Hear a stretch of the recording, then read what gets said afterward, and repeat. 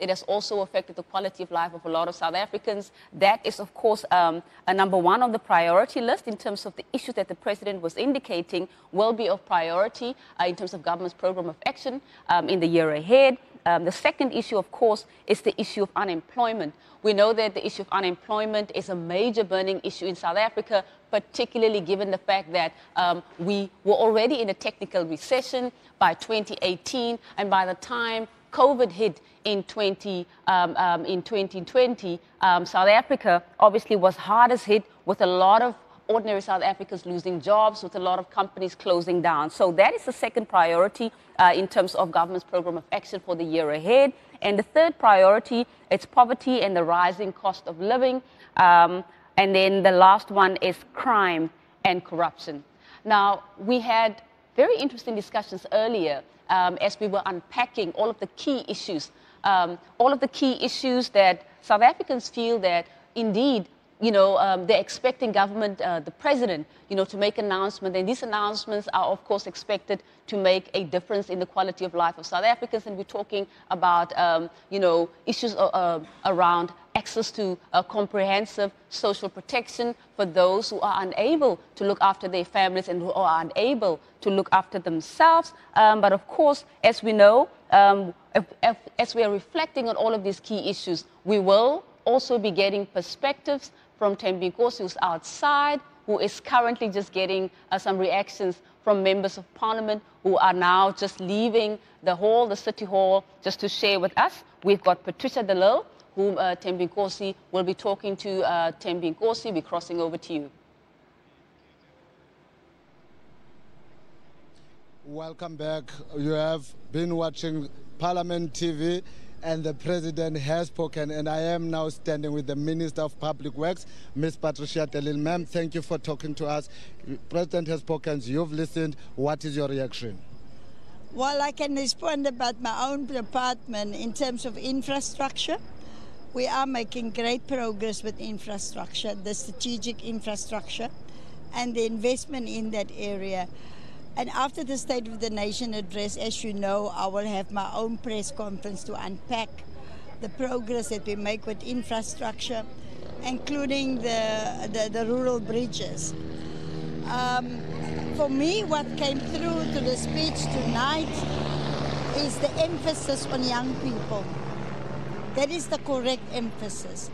And I think all departments must do more to get young people into the mainstream of the economy, whether it's through interns, apprenticeships, TVT colleges, because the biggest chunk of our employment it's amongst our young people. In terms of the electricity crisis, we are all in it together, and I think the emphasis on accountability when it comes to the electricity crisis, by the president moving it into his office and the state of disaster, will certainly help us to speed up all the regulatory reforms and all of that. And of course, with the help of the Auditor General that will be coming in as a preventative measure to prevent corruption during this state of disaster, it's to be welcome. Thank you very much. Mr. Lille, thank you very much for talking to us. That was the Minister of Public Works, Ms. Patricia de Lille.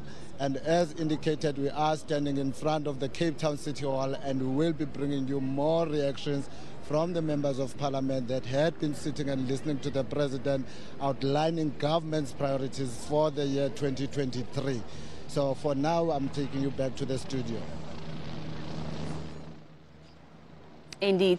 So Thembi Nkosi just had some reactions from the Minister of Public Works and Infrastructure, Patricia de Lille, who was basically just giving her reaction in terms of what she's taken from the speech as per what the president has announced. And she was specifically speaking to two issues, key issues. One is, of course, the progress that is being made within the infrastructure space, committing there that obviously there's going to be a process for her department to delve deeper into the commitments that were made by the president, and also formulate further plans, cascaded plans, to ensure that all of the commitments that the president has made in relation to infrastructure are indeed being implemented. Another important point that she raises is around the issues that the President spoke to, which relate to youth unemployment. And she's encouraging all departments, and she's also encouraging all sectors of society, particularly the business community, to also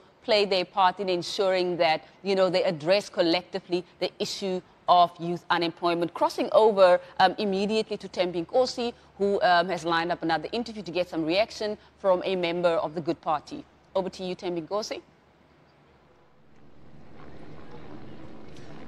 As indicated, I will be taking more reactions from the members of parliament, and standing with me now is Mr. Brett Heron. Mr. Heron, good evening, and thank you for taking this interview with parliament. Good evening, thank you. The president has spoken, you sat down, you listened. What did you make of this of tonight's address? Well, I mean, addressing the electricity crisis was unavoidable, so there was no surprise that he addressed it. I think the positive aspects that came out of it was that he announced a plan in July last year, and that we're sticking to that plan no matter how difficult it is. And so there's not an announcement of a new plan. We're staying the course. It's a difficult course, but we have to stay the course. I think the announcement of a state of disaster is an announcement for appearances. It gives the appearance of urgency, but there's nothing in the state of disaster legislation that cannot be achieved with the existing legislation that allows for access to additional funding and procurement processes that can be deviated from. So the state of disaster is really something for appearances. The idea of having a minister in the presidency focusing exclusively on the electricity crisis is probably a good one. We do need the undivided attention of someone on that, and to make sure that the National Energy Crisis Program is being implemented. I am a little disappointed that we did not go beyond just the extension of the social relief of distress grant, and that the president didn't announce that there was going to be a massive overhaul of the social security system so that we would have a basic income guarantee or a basic income grant. And I think finally it is important to welcome the funding and the financing that will be provided for entrepreneurship. The greatest barrier to entrepreneurship is access to finance, and without access to finance we will never develop a small business sector and entrepreneurship is critical to address unemployment. Mr. Heron, thank you very much for talking to us at Parliament TV. Thank you. That was Mr. Brett Heron of Good, and I will now be joined by Mr. Ngabayo Mzingwankwa. Good evening, sir. You've sat down, you've listened to the president. What did you make of tonight's speech? Same old, same old.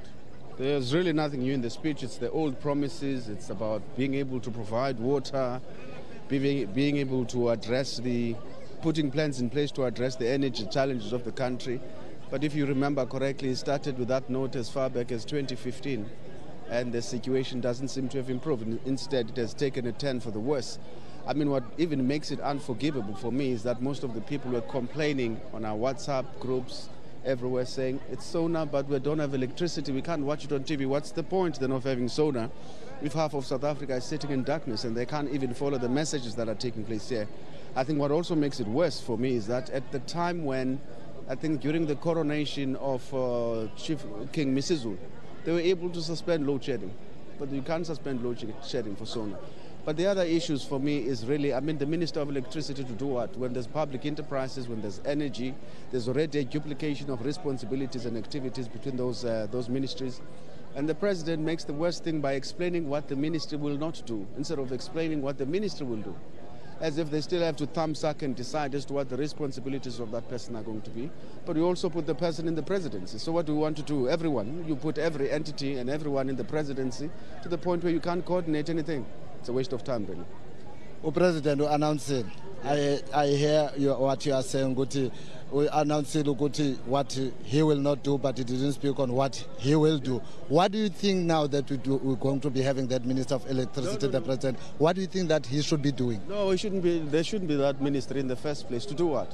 Instead, they should be moving Eskom under energy, for example, if they feel that public enterprises have far many to SOEs to be able to manage. It would make better sense to have Eskom under energy and have a fit and competent minister to be able to run the entity and make sure that they oversee the work. Why do you now create a new position in order to try and and address the shortfalls and the limitations that exist currently. I mean, it's duplication of responsibility. It's just creating a big bureaucracy without attending to the problem. Parliament TV. Nkosi tata, ndiyabulela. That was Mr. Ngabayomzi Nkwakwa of the United Democratic Movement. And now with me is the Minister of Justice, Mr. Ronald Lamula. Good evening, Minister, and how are you? Good evening. I'm very well, yourself? I'm good, thank you. Minister, you sat down, you listened to the President speaking. What did you make of his speech? I think it's bold and it's decisive in terms of the energy crisis, in terms of crime and corruption, and also in terms of gender-based violence. It's something that society is expecting in terms of how we're going to respond to this ongoing rolling blackout, gender-based violence and crime in general. The President also made mention of the Minister of Electricity that will be located within the presidency. I had just spoken to Mr. Nkwakwa, who indicated that the President outlined what the Minister will not do, but did not outline what the Minister will do. What do you make of that? It is still the prerogative of the President. When he makes the announcement, he will definitely give the details. What will that minister do? And the issues of coordination has been proven to be very central and important for us to respond to this challenge. We need to coordinate all sectors of the state and government, but also of society out there. So I think there is that outline that will come as and when he makes the announcement. Minister Lamula, thank you very much for talking to Parliament TV, and all the best wishes for the year. Sure, thank you. Well, viewers, that was Minister Ronald Lamula, the Minister of Justice. And as I have indicated earlier, we will be taking more reactions from the members of Parliament and from all those that had been sitting inside that city hall listening to the President speak. Good evening, sir. The President has spoken. The President has outlined the government's priorities for the year ahead. What did you make of the President's speech? Well, I think the President's speech was on point in terms of the issues which are worrying South Africans. We all know that top of South Africans' irritation currently, not just an irritation, but an issue of serious concern disrupting their lives, their livelihoods, is the issue of security of electricity, issue of unemployment, the issue of crime.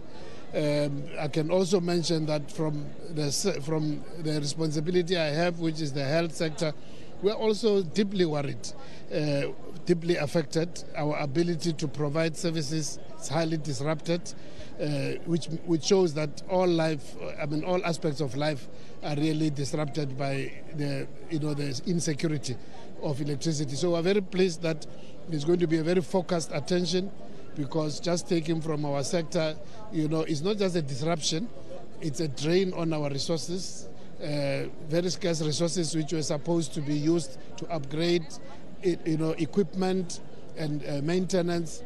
It's, for instance, going towards buying diesel, running generators. So we're very happy that there's going to be a very focused attention to this matter, including under the state of disaster, considering more hospitals to be exempted from load shedding. So we are quite pleased with that focus. Whilst the announcement on the state of disaster was made today, what contingency plan did you have in place in the sector to deal with load shedding?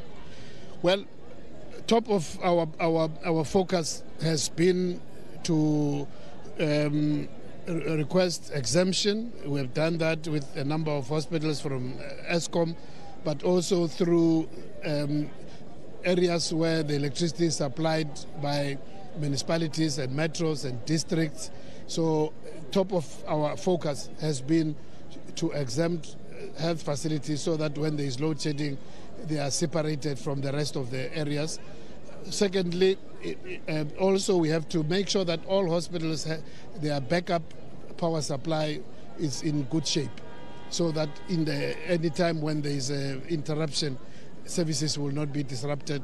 But going forward, we've also been focusing on going forward to build up more capacity for self-sufficiency, including in terms of solar and other sources of electricity, which will be able to keep our facilities safe. Thank you very much, Minister, and all the best for the year in your portfolio. Thank you. Thank you. Well, that was a reaction from the Minister of Health, who will now for a few seconds just go back into the studio. Well, that was Thembi Nkosi getting more reactions outside the Cape Town City Hall, where the president just concluded delivering his 2023 State of the Nation address to a joint sitting of the National Council of Provinces as well as the National Assembly. Just to recap, the president reiterated again that he's not announcing new priorities in relation to government's program of action for in the year ahead. He only announced 4 priorities, and number 1, which is actually at the top of the agenda for government, and of course it's a burning issue for all South Africans, business and across the board, all sectors included. It's the issue of load shedding. The second issue that the president addressed in his State of the Nation address, it's the high levels, a response to the high levels of unemployment, and particularly as it affects young people in the country, of course, and women as well. And the third issue that he committed to address, committed government to address through his program of action in the year ahead, is of course the issue of poverty and the rising cost of living. And the fourth priority, or the fourth issue that government will be seized with in the year ahead, is of course the issue of crime and corruption. And for those who were not aware, the president spoke to his action plans around addressing that first priority and that is really the action plan to address the energy crisis. And under that action plan, there's 4 or 5, in fact there's 5 action plans or interventions that the president spoke to, and he basically gave an update as to what progress has been made in terms of implementing the action plan. But he was basically just also reiterating that this is not a new plan. This action plan to address the energy crisis in South Africa was, of course, announced in July 2022.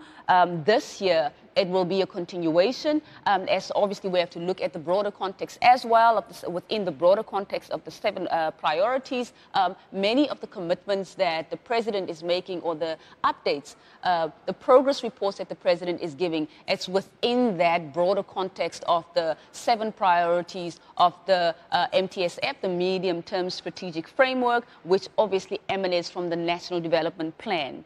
Now, if we're talking to the action plan, this action plan to address the country's energy crisis, number 1, in terms of the intervention, is a commitment to fix Eskom's coal-fired power stations and improve the availability of existing supply. Number 2, second, to enable and to accelerate private investment in generation capacity, which has been obviously outlined, highlighted as a weakness as well. And then 3, it's to accelerate procurement of new capacity for renewables, for gas and for battery storage. And number 4, to unleash businesses and households to invest in rooftop solar. And 5, is to, importantly, fundamentally transform the electricity sector to achieve long-term energy security. Those are the 5 interventions under the action plan to address the energy crisis. We are now crossing over to Thembi Nkosi, who is still getting more reactions for us from those who were in the City Hall to listen to the President's State of the Nation address. Thembi Nkosi, we're crossing over to you. Thank you, Sibulelo. I am now standing with the Minister in the Presidency, Mr. Mondli Kungubele. Pathiswa Nkosi kakhulu for uthatha le interview with Parliament TV. Uhleli wamamela umongameli, ingaba zintoni onoziphakamisa ezithethwe ngumongameli namhlanje? Intetho kamongameli iye yande yatyeba. Izicande zonke inkalo ezibalulekileyo. Inkalo zengxele yokokuba siqhube njani ekwakheni imisebenzi. Inkalo ezingengxele yoba kuqhutywe njani ukulwa nendlala. Inkalo ezingengxele yokuba ukulwa ukuxhatshazwa koomama. Zonke ezo nkalo ebengachazi nje ingxelo, ebexela nemizamo eza kwenziwa kusiyiwa phambili. Kwemisebenzini siqhube njani, yintoni umgomo olandelayo. Koomama siqhube njani, yintoni umgomo olandelayo, kungqesho yolutsha siqhube njani, yintoni umgomo olandelayo. Ugxile kakhulu ke kumba wombane, ebonisa zonke inkalo nezicwangciso zokuqinisekisa uba le ngxaki siyayigwema okanye sigqitha ngapha kwayo. Uthe ke ukuqinisekisa into yobana lo mcimbi uqwalasele, wayencochoyini wabeka umphathiswa eqinisekisa into yobana ulawulo lwale ngxaki alenziwa ngoomabhalane kuphela, kunegunya lopolitiko. Ngamanye amagama, xa iNICOM le ibiphethwe zii-bureaucrats kuphela, ibixhomekeke kwii-politicians eziqiqu kwezinye indawo.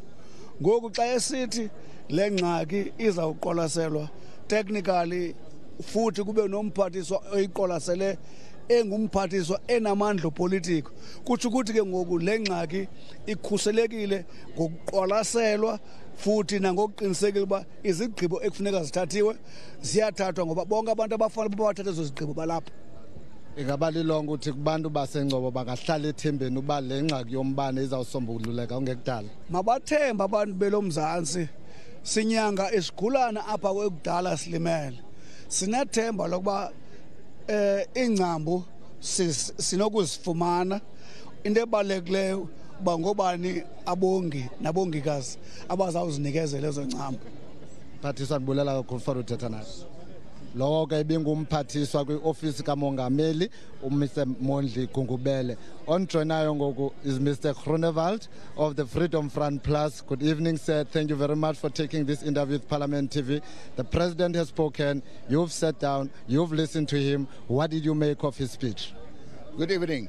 Well, firstly, it is as I predicted this morning that we're not going to hear anything new. It's only going to be promises, and it appears as the President actually, what they did, they took the last 6 State of the Nation addresses, cut and paste, put them together and presented as if it is something new. Let's take, for instance, the biggest crisis in South Africa, namely electricity and Eskom. He himself admitted there's no new plan. The plan is the same as he submitted in July last year. He said it himself. But the crisis worsened. We have more load shedding under that plan. So it is clear they don't know how to solve the energy crisis. Now he comes forward with another Minister of Electricity. What is a third minister going to do? We have a Minister for State-owned Enterprises. We have a Minister for Energy. Now a Minister for Electricity. He or she will really have to spark to make a difference. And I can't see that there will be a difference. Mr Groenewald, thank you very much for talking to Parliament TV. Welcome. Thank you. Lowo ke ibingutata uPeter Groenewald we-FF+.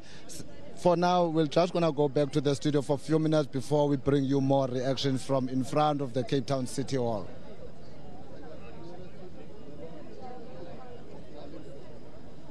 Of course, there was Thembi Nkosi getting more reactions from the leaders of political parties as well as ministers who are just giving their reactions in relation to the announcements that are made by the President for the year ahead. And of course, these announcements, this is what will be the priorities over and above the ongoing work that is being done by government in relation to ensuring that the priorities as set out in the 7 priorities as announced in 2019, that those things are actually, those policy priorities are actually implemented. But for the year ahead, these are not actually new priorities. It is ongoing work, as reiterated by the President, but at the top of the list in terms of all of the reactions that we have received thus far is the issue, it's the energy crisis in the country. And of course, a number of the political parties are saying that they don't feel that the issue of bringing in a ministry. Okay, Thembi, you've got somebody with you. Let's quickly cross over to you. Thembi Nkosi, we're crossing over to you for more reactions. Except that he is going to have a Minister of Electricity, and also he declared the state of disaster. And both of them do not make sense, because then there's a problem with the energy. Now we must have the Minister of Electricity. When we have a problem with PRASA, in fact we already do, Are we expecting next year for him to declare the Minister of Trains? There is corruption in all the municipalities around the country. Is he going to elect the Minister of Municipalities? What is going on? Now, what is the state of disaster? We reject the state of disaster. It is an opportunity for them to loot the state funds as they've done with COVID funds. And you can't declare a state of disaster because one department has a problem. What if there's a problem with Denel? What if there's a problem with another one, with SAA? Are we going to declare another state of disaster? It will never make sense. So, and also it was also disturbing that the president did not want to mention Syria by its name because he feared his friends and handlers from the Western powers. He decided to mention Turkey when the disaster struck both countries, and it is worse with Syria, but he could not mention that name because the Western powers don't like Syria and they have imposed unfair sanctions. Baba siyabulela for uthetha kwa parliament. Thank you very much. All right, viewers, that was Mr. Mzwanele Nyonso, the president of the Pan-Africanist Congress, and I do have now with me the chief whip of the Inkatha Freedom Party, Ms. Zandile Matrosi. Safe to say that Ms. Matrosi is the deputy chief whip of the Inkatha Freedom Party. Ms. Matrosi, thank you very much for taking this interview. You sat down, you listened to the president. What did you make of the speech? It didn't give much hope, as the president had said that we are a country of hope. And I didn't hear the time frames and the timelines in terms of the pandemic, that the crisis that we have as a country of energy and electricity. And not sure about having an additional minister of electricity if it's going to solve our problems, because the problem of Eskom is not the problem of not having management, but it's mismanagement that is happening inside the Eskom. So once the government cannot, or the president cannot then be decisive about the management of Eskom, then it becomes a problem. I was happy to hear that there will be a recruitment of 12,000 police officers. Hopefully the transparency, and also people will be able to get an opportunity to get into the police and also be trained properly to have that to be those police officers. Also with the issue of higher education, as I spoke about it earlier on, so I was happy that the president touched on that as well, and making sure that students will be able to gain also funds in terms of the NSFAS. So yeah, let's see in the next 6 months if there is hope within the SONA statement. Let's see in the next 6 months. Thank you very much, Ms. Matrosi, for talking to us, and good luck. Well, that was Ms. Zandile Matrosi from the Deputy Chief Whip of the Inkatha Freedom Party. And she would have been the last person to give us reaction at Parliament TV. My name is Thembinkosi Longoma, and I am standing in front of Cape Town City Hall. And to me, from my side, it is a good night, and I will be taking you back to the studio. Thank you, Thembinkosi. Thembinkosi has been getting reactions from members of Parliament, both, in fact, he's actually gotten quite a few ministers as well, and at the top of those reactions in terms of what they're responding to or what they are reacting to, it's the energy crisis and what the president is speaking to in terms of what the action plan is supposed to be in terms of addressing the issue of the energy crisis. And of course, the process around resolving the energy crisis, or the action plan itself, really has 5 priorities, and those 5 priorities, as I've listed them earlier. But another key issue that members are talking to in terms of the reactions is this announcement that the president will be appointing a minister for electricity, a minister to address the issue of electricity. So there's also a view that they don't see how that can actually address the existing challenges that we have with that, and they don't see how bringing in an additional minister will solve the problems. But of course, the president did not, that's not the only announcement that was made. The president was talking, was giving us feedback as well in terms of what has been implemented in terms of that energy action plan, which was announced in July of 2022. Let's quickly go back to Thembinkosi. He's got more reactions for us. Over to you, Thembinkosi.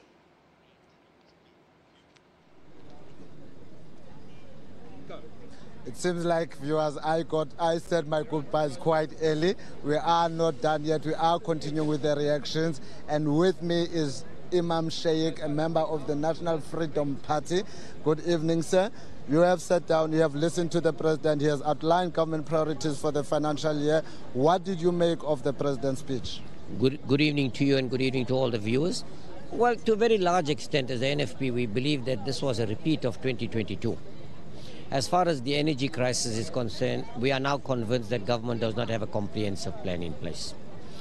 That's the first thing. On the issue of crime and gender-based violence that the president addressed, we think he's missing the point. We think that you need to get to the root causes of why is there so much of violence in the society. If you look at the violence that's erupting at schools alone, will tell you where these criminal activities are going to lead to.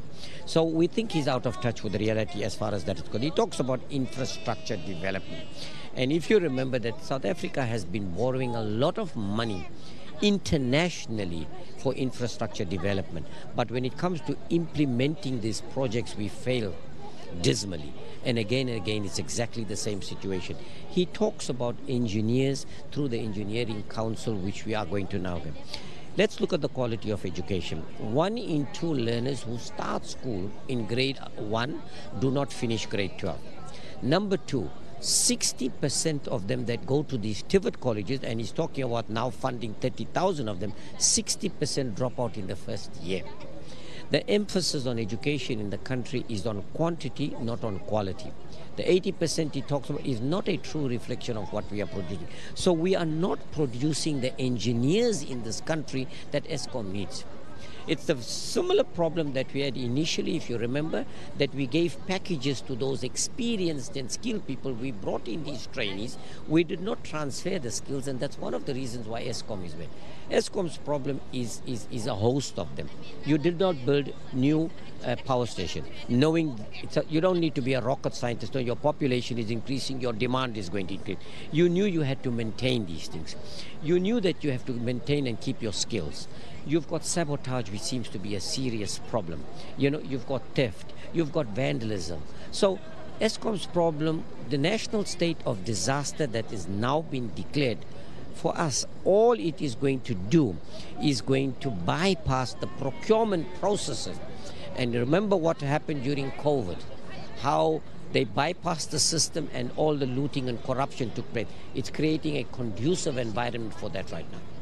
Sheikh Imam, thank you very much for talking to Parliament TV. That was Mr. Sheikh Imam of the National Freedom Party. And with me now is the Chief Whip of the Democratic Alliance, Ms. Siviwe Gwarube. Good evening. Thank you for talking to Parliament TV. You've listened to the President outlining government's priorities for the year. What did you make of the speech? Look, I think firstly it would be amiss of me to maybe not indicate that the scenes that we saw in Parliament today are absolutely shocking, and they should be condemned in the harshest possible terms.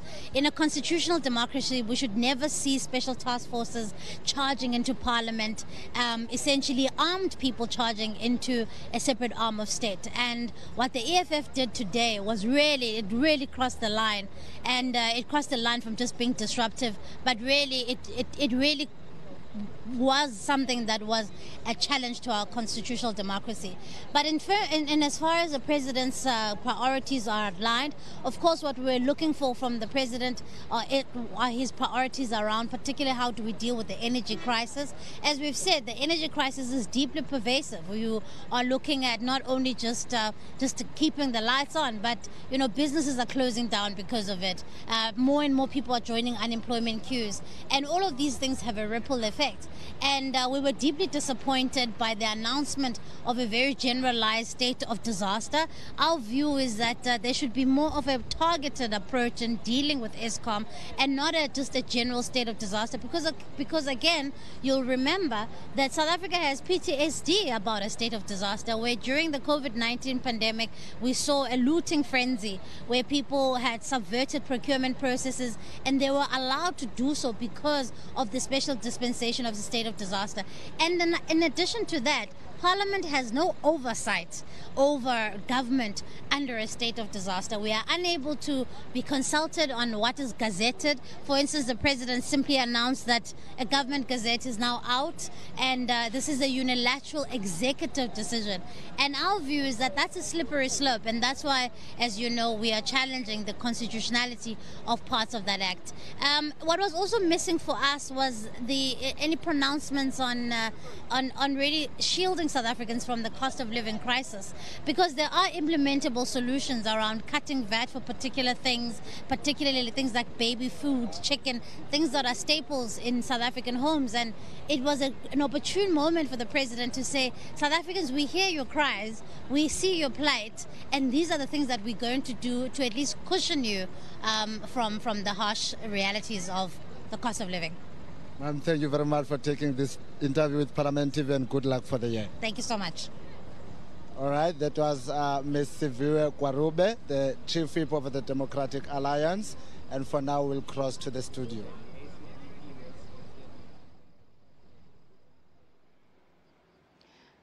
Thank you, Thembi Nkosi. That was Thembi Nkosi outside the Cape Town City Hall, receiving quite a number of reactions from the political parties in the National Assembly. And of course, at the top of the issues that they are raising is, of course, the issue of government's response to the energy crisis. And of course, we know that the President has reiterated that he's not making any new announcements. He's just basically responding to the issues that are burning issues for South Africans at the moment. Number one, it's load shedding. Number two, it's the issue of unemployment, high levels of unemployment. The third one is poverty and the rising cost of living. Number four, it's crime and corruption. And the President has also, as he was outlining how these 4 action plans will be implemented, he was also giving us feedback in terms of progress that has been made in implementing the commitments that he announced in his 2022 State of the Nation address. And those priorities from his 2022 State of the Nation address is, of course,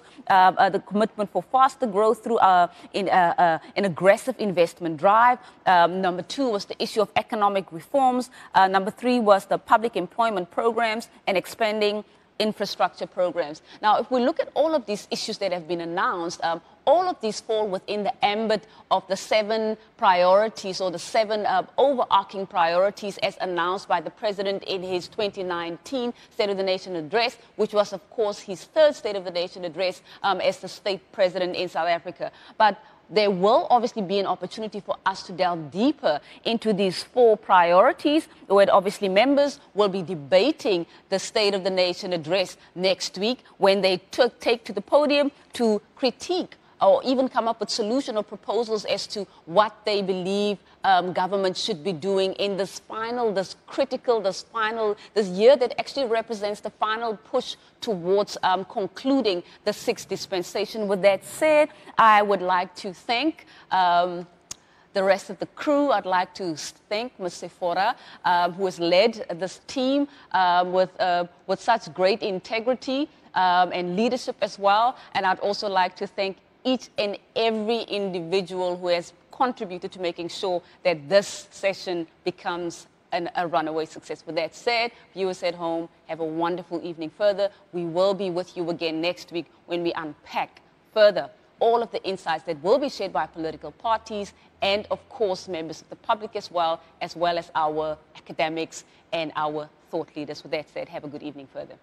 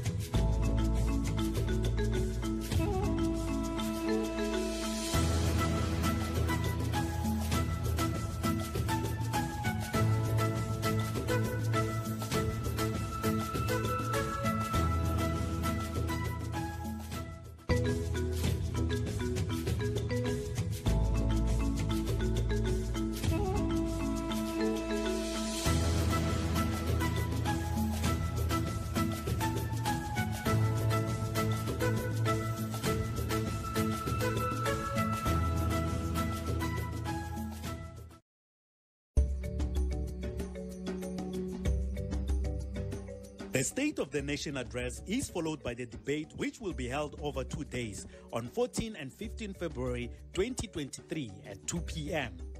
The debate on the State of the Nation address gives political parties an opportunity to debate, comment, and raise questions on matters addressed in the President's speech. Watch the debate on the State of the Nation address live on 14 and 15 February at 2 p.m. across Parliament's platforms. For more information on the SONA debate, visit our website at www.parliament.gov.za or follow us on our social media account at Parliament of RSA. Parliament, following up on our commitments to the people, making your future work better. President Cyril Ramaphosa will conclude the debate on the State of the Nation address with his reply on 16 February 2023 at 2 p.m. Watch the reply by the President to the State of the Nation address debate live across Parliament's platforms. For more information on the State of the Nation address, visit our website at www.parliament.gov.za or follow us on our social media accounts at Parliament of RSA. Parliament, following up on our commitments to the people, making your future work better.